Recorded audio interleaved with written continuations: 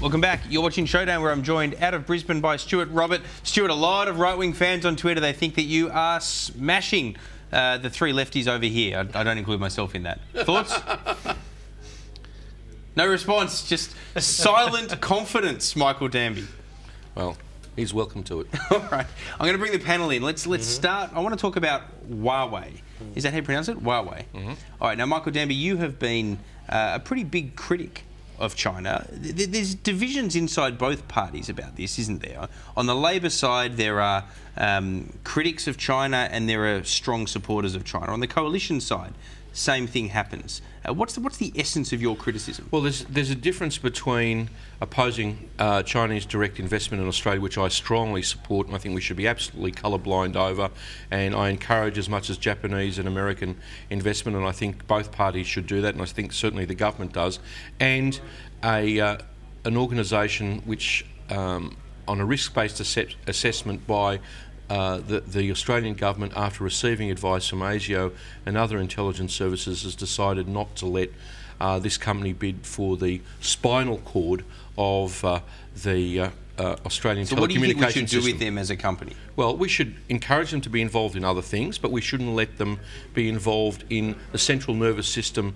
of Australian telecommunications. And frankly, the opposition are hopelessly divided over this. There's George Brandis and Philip Ruddock on one side, and Malcolm Turnbull and Julie Bishop, despite all of these revelations that were in the Financial Review on Friday by the former director of the CIA, General Hayden, blithely saying that they're going to have a review into whether the Huawei should be involved in the NBN. And what this is, Peter, is lowest common denominator, no national interest, no interest in national security, the lowest price wins the bid as far as some of the Liberals are concerned. Stuart Robert, how do you respond to that? You come from an army intelligence background, as I understand it. What's your view on Huawei? Well, our view is you actually take the professional's word as it comes. So if the National Security Committee has actually put together a brief to the government that we haven't seen, that raises concerns, they need to be listened to. So one of the first things we'll be doing, if we are to win the election, is actually look at that advice that has come from the National Security Committee and from the national security community, and we'll make an assessment based on that advice. Now let me bring the panel in on this. It is both sides of politics are divided, Peter Bentley. I know that Michael Danby likes to make it a message about the coalition, but both sides of politics are divided in terms of how we should approach China, as well as how we should approach some Chinese government-owned enterprises, including Huawei. I think if we're looking at Huawei and others that have strong links to the Chinese government, obviously, and I agree with Stuart's point that we need to let the professionals in terms of ASIO, ASIS make recommendations. They're doing that to government. When it comes to national security, that's vital. But I think there is kind of a broader issue that we have to be aware of, that we aren't seeing either xenophobic or even competitors at a local level trying to paint all Chinese corporations in that space. And we've seen that at an agricultural level, with Chinese investment seeking to make significant investments in agricultural lands. We've seen that in a whole range of different kind of fundamental service sector roles. And for a country that is seeking more foreign investment, this is how we have historically grown over the last 200 years, and particularly being so well placed as we are in the Asian century, I think we have to always ensure that there are legitimate debates to be had, and we should have those, but we shouldn't ever let this flow over into tarring all Chinese corporations or all Chinese companies, because not only does that have a detrimental impact for the Australian national interest, but it also has problems with our trade relations in the long term. Hugh McDermott? Yeah, but China, the US and the other countries are vital and important parts of our economy, as we are as part of the global economy. So, you know, what the key thing here is national security. Now, whether it be Chinese or whether it be Indonesian or any other country, it doesn't really matter, including the US. If our national interests are questioned on a national security basis, then yes, we should intercede. But, you know, if it doesn't, then we should promote more foreign direct investment. And you know, that's really what the debate is about here, is that we want more and more investment, and China is a key part of our economy, but we just have to make sure that when companies do come in and they do win contracts that impact on our national assets, that there isn't any security issues with it. And if there is, then they need to be removed. All right, Michael Danby, final word on this subject. Well, you know, I think that's a very sound point of view, that we ought to have a colourblind attitude to Chinese investment in Australia, including in agriculture. But Stuart got off too lightly, and his right-wing mates may be sort of twittering here in his support or tweeting in his support. But the coalition is absolutely irresponsible in the way they would allow the NBN to be accessed by Huawei. Can you imagine? Well, if hang on a second. Let me go to Stuart Robert on that. I mean, isn't your point, Mr. Robert, that pending getting in government, you will take a look at the sort of references that Michael Danby has referred to, and that could be up for review, but it would take you to be the incumbents to make that sort of a decision? In opposition, you don't get the opportunity to be briefed by the head of O&A or the head of DSD or DIO or DIGO or the full intelligence community.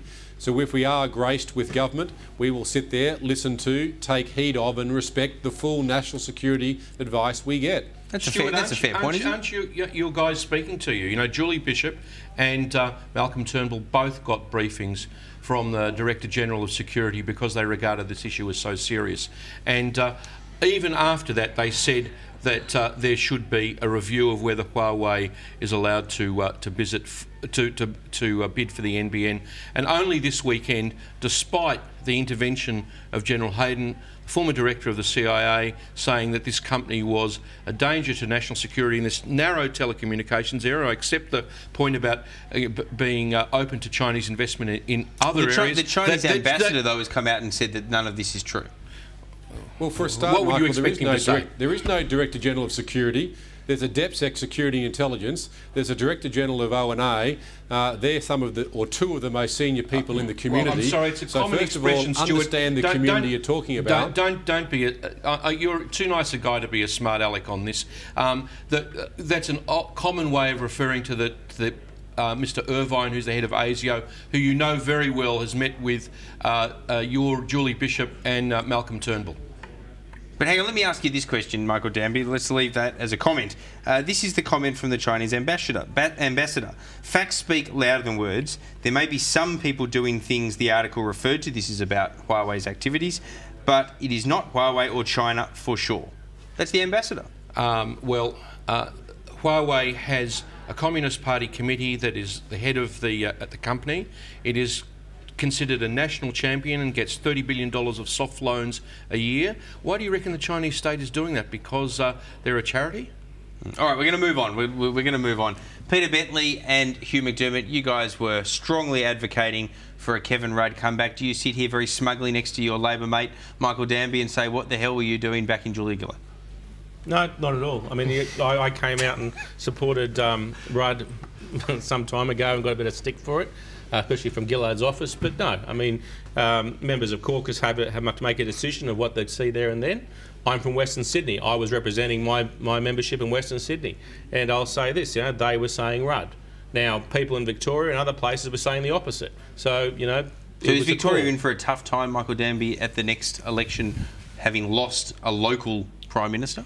Look, of course, people were partisan for Julia Gillard in Victoria, but I also think that the polls are up everywhere for the Labor Party, including in Victoria, for Kevin Rudd, and we're competitive in marginal seats in Melbourne, which we might not have been aiming at beforehand. So Stuart will need to come and visit the southern states a lot more and spend less time in Queensland, and I'm going up to the Queensland coast along with a lot of other parliamentary secretaries and ministers to try and take some seats off them. That's what the Prime Minister thinks can be done. Stuart, Robert, are you worried about the coalition party room having reduced representation from Queensland no matter what happens at the next election? Because even if Labor does lose and go down fighting in states such as Tasmania, New South Wales and Victoria, it looks like Kevin Rudd has the capacity to draw on a bit of parochialism in your home state and pick up a few seats.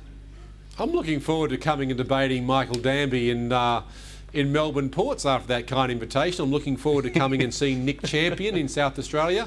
Now that 40% of all Australian-made cars which are sold through employee share schemes are now at risk because of the FBT cuts. I am certainly looking forward to the opportunity to debating after that lovely, kind invitation from my good friend Mr. Danby. I'll come and host it. Sounds Australian great. People. I'll come and host it and watch a footy game while I'm down there. This is from the guys who want to cut $500 million from the auto industry as part of their plan. Well, hang on a sec. Peter Bentley, let me ask you about the fringe benefits tax announcement. The word is that Treasury had been bowling this up time and time again, and even Wayne Swan could see what was wrong with it and wasn't prepared to embrace it yet. Voila! In comes Chris Bowen and Kevin Rudd, and they go for it. Well, Peter, there's nothing wrong with it. Like, this is a streamlining of an entirely sensible People policy. have already lost their jobs because of it. Well, Peter, this is the whole point that we need to remember with this debate is this isn't money that's just kind of appearing that's subsidising people's tax bills. Whenever people get a write-off and a tax concession,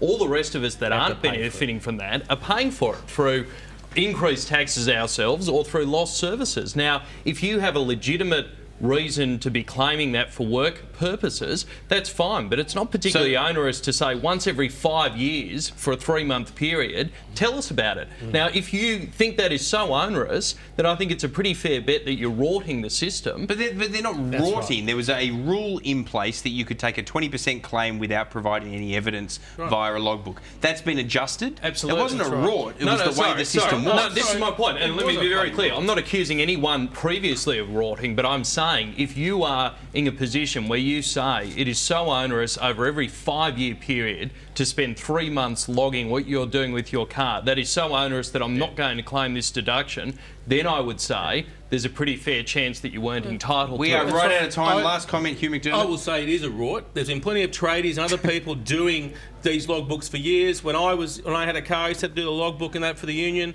The reality is that if you've been claiming this, then you shouldn't have been.